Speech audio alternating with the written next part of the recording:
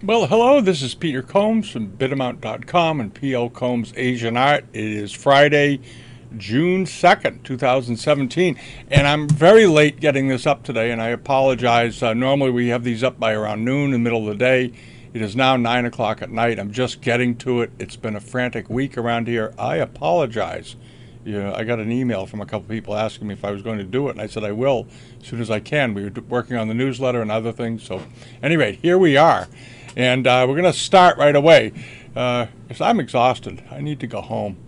This was one of the items that was in the newsletter last week. This was a terrific little paste box with very finely done inscription on it, front and back. Nice example.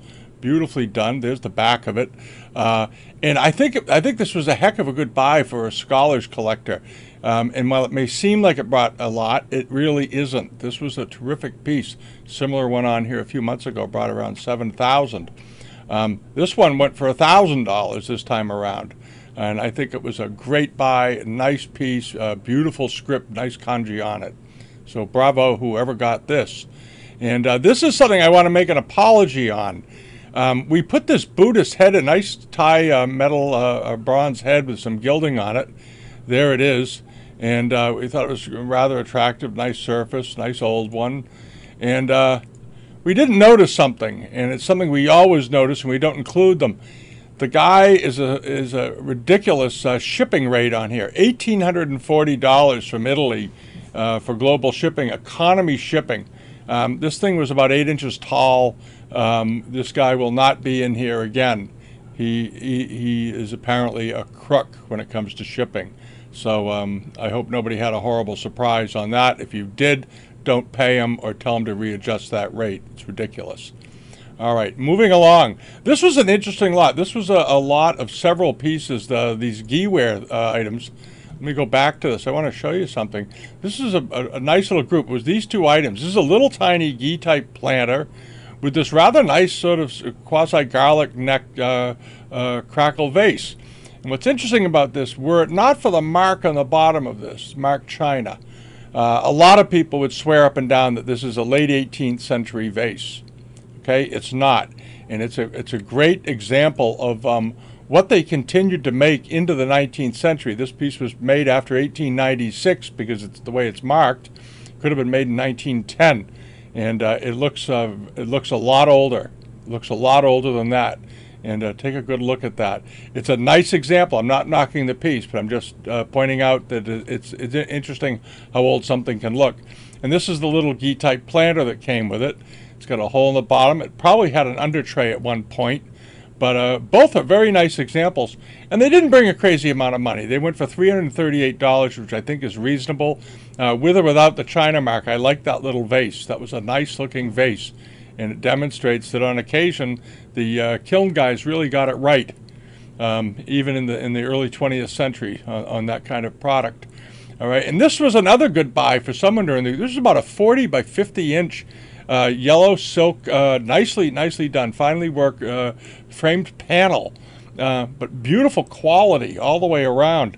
If you can blow it up, take a look at this. The needlework on this is just wonderful, great colors, and it was in good condition on a yellow ground.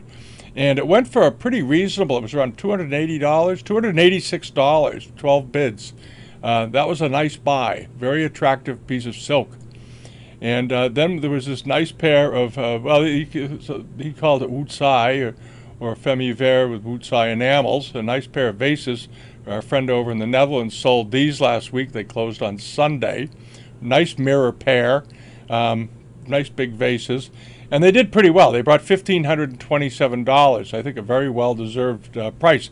They were 19th century, but excellent quality. Excellent quality. It's all about the quality. And here's a box that someone had up. Here it is. Here's the interior. See what it looks like. There's the top, little like a cricket box with grisaille and stipple decoration. Nice little box. And it did very well. It brought $980. You want to keep your eye out for these. He called it a sensor. I always think of those as cricket boxes. And there was this iron piece, this triad. Rather good one, nice old one. It looked like it had a good surface on it. And it did fairly well. It brought $2,184. The much older ones of these bring, of course, much more, 10, 15,000. This was probably an 18th century one, 19th century, somewhere in there. And this rather nice, this is a seller that we keep an eye on. She seems to have a source for, or people must bring her fans to sell. She's in Spain, and every week she has some good ones up. And this was a nice one, very beautiful, silver filigree with enamel, and it appeared to be in wonderful condition, and sold for $2,113, which is a fair price for that. A nice object, made during the middle part of the 19th century, but very good quality. And there was this nice-looking Ming jar, late Ming period. For those of you that know, it obviously is. Here's the foot rim on it, pretty much what you want to see. Notice that this, you can quite clearly see the little chatter lines running outward. Latter part of the 1600s, latter part of the 1500s, early 1600s. Nice-looking piece, probably Wan Li, and just lovely. And it went for $1,231, which is not a bad price at all for one of those. Not bad.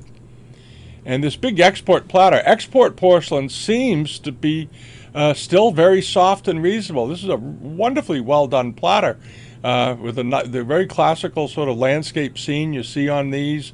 Nicely done, good color, and drum roll, it went very reasonably, $179. We used to have these in live auctions we ran, and gosh, these things would bring 400 or 500 every single time out. So something seems to be happening with the export market. And then there was this Kangxi style jar with precious objects and these big peony blossoms all over it. Nice looking jar, still had its lid. Only problem it had was it had some chips out of the feet over in here, but the piece still stood flat and it looked fine. But it's not a Kangxi piece. If any of you looked at it and were debating it, the foot's wrong. It's not smooth enough. It's not quite white enough, and the decoration is not the quality you'd see on a Kangxi example. And it still did fine. It brought $477, despite that. And moving along, this was sort of a surprise. This is a very nice 19th century rank badge. Very nice quality. For some reason, it doesn't enlarge very much. See if it'll enlarge here. And no, it doesn't really. At any rate, it's a nice example, sort of an unusual pattern for a rank badge. Better quality than most.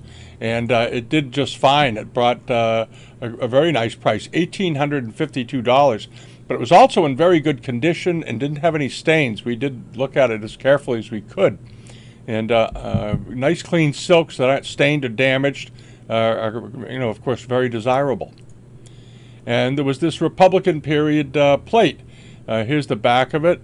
It has an apocryphal Yongchen mark on it. It isn't, of course, from that time, but a pretty typical Republican back by our estimation. There's the decoration on it was very nice. Good soft enamels, slightly raised. And it did pretty well. It brought $1,429. So Republican pieces are continuing to do very, very well. I'm assuming it went to a buyer in China. And our friend over in the Netherlands had this up. This is a Lohan plate done in grisaille decoration, which typically are only seen on export pieces. This coloration, and it had 6 of the 18 Lohans on it. Beautiful quality, mid-18th century, rather rare example. And somebody who collects, obviously, a couple of collectors went after it. It brought $1,825. He called it a dish. It looks like a shallow bowl to me. It's hard to tell from the pictures. That's a bowl. Okay. Any rate, nice piece, good piece. And his seller name is Hans3962. He gets great things. And this was sort of the end of the Ming Celadon incense burners. We seem to hit a spate of them over the last 3 or 4 weeks from a variety of places around the world. This was another one that went up. As you recall, we had a very nice buy it now example that one of our regulars managed to scoop up for almost half what this one went for, and it was actually an older example. But this was a very nice one as well, with the cross hatching and the wave patterning. And it brought $1,171, which is right in the zone for these at auction. But keep an eye on eBay. We will put them on when they come for these. Sometimes the buy it now prices, you can get a better deal. And this was a really interesting big Phoenix plate charger. As I recall, it was around 15 inches in diameter. Unusual pattern with the Phoenix holding open a scroll of depicting flowers, and very nice coloring. And this did pretty well. It brought $1,558, 43 centimeters. That's a big plate, and quite a display for your house. I still think plates are a bargain considering the artwork you get. And here's another one. This was that big Kangxi piece that we liked that had the darker blue center with the radiating flowers, and then these arabesque borders. Really lovely. And this one also did pretty well. It brought $928, and it was 39 centimeters, slightly smaller than the other. On these big chargers, as they go up by the inch almost, the prices jump. They jump by in the hundreds, even if they're very similar. The bigger, the better. And then we had this, the very nice pair of reticulated bamboo Chinese silver, all hallmarked from a seller. Seller's name is Super Shrink, and he always has great silver up, not just Chinese. But this was a nice one. It had the armorial marking on it, and did very well. The pair of little bowls brought $743. Chinese silver is continuing to gain traction more and more, and the Chinese are starting to buy it. So I think you will see some price jumps maybe in the next year or so. And then there was this rather nice bar-brimmed, incise decorated under the glaze Ming Celadon Longquan kiln. Very nice quality bowl. Had some wear in the center here. You can see it, which is pretty typical on these. Celadons without any wear and a good deep color bring a premium. And this was still a nice bowl. There's the back that you typically expect to see. Somebody had done an ink script down the side. There it is. There's a detail of it. Very typical for a big Longquan bowl. And it did pretty well. It brought $2,136. Large, deeper green examples of these can go way up. They can go into six figures. And we're going to talk about some of those from the Hong Kong sales last week. I haven't done that video yet. I'm going to do it first thing Monday, I promise. And you're going to see how they did over there. And there were some tremendous prices, and I'll go through them, and we'll talk about it a bit. All right. And then there was this spinach and egg bowl. We came across this with the receipts and everything from a seller overseas, complete with this really cool old note from the retailer. And they didn't pay much for it. It looks like they paid about $18 for the thing way back. Oh, Hess Auctions had this. Hess had this. But a nice spinach and egg bowl, Kangxi. They do not turn up very often, and it brought a price for something that doesn't turn up very often. It brought $6,269. But a good example, here's the bottom of it. That's what they look like. On occasion, you do see a little bit of the enamel slip over the edge.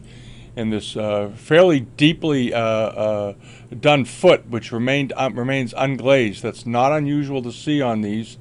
And a very nice white bottom with the 6-character Kangxi mark. It was a mark and period bowl, and did just fine. It also had some old scratches and whatnot in the enamels, which you do see on these, and it had a very short hairline. Looks like maybe a little over 1/4 inch. But fine quality spinach and egg bowls, especially with this nice clear yellow, don't turn up very often.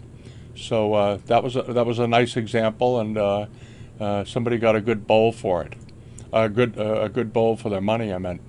And last was Joni's had her sale ended on a Monday, and there wasn't a lot in there. She had her big sale a week or so ago, but she had some Satsuma that she sold, and this was a rather nice Mei Ping that she put up.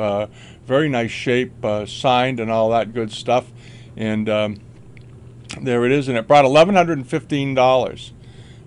Fine quality Satsuma still has a pretty good market if you come across it out there, and even if you collect Chinese and you want to sell it, put it up on eBay. You'll get pretty good money for it as long as it's signed, okay?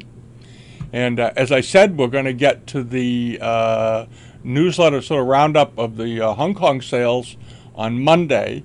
There's some wonderful results and a couple of disappointments. Rather surprised. There was one in particular I was very surprised, and we'll talk about that.